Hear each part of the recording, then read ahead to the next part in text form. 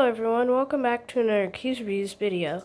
Today, I will be showing you this microphone boom arm by Neewer that I recently bought.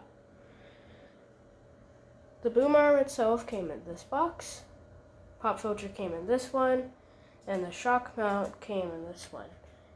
It also came with this microphone holder, but I didn't use it in my setup. It came with 3 papers, which said the exact same thing.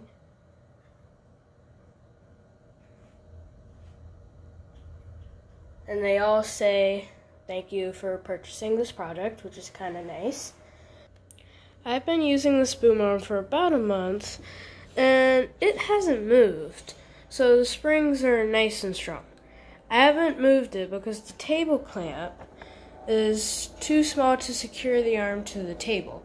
As you can see, we had to drill a hole in the table so we could reinforce the clamp with a strap. We also used hot glue under the clamp. The pop filter works very well. I have heard no pops on this thing. Now moving on to the microphone itself. It is a Fifine USB microphone that I got in black. It has an easily accessible volume knob right at the front. The sound quality is really clear, and it only cost $30. It came with a stand, but it was pretty cheap. The microphone goes right here. And this is as tight as it goes, and it's still wiggling all around. And the legs aren't big enough to be a steady base, so every now and then it would topple over.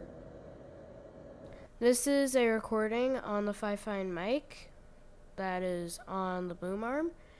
And yeah, 1, 2, 3, 4. 4, 3, 2, 1. Hopefully it sounds good. I hope you all liked this video. If you did, please leave a like on this video and subscribe to my channel, Keys Reviews. I'll see you in the next one. Bye.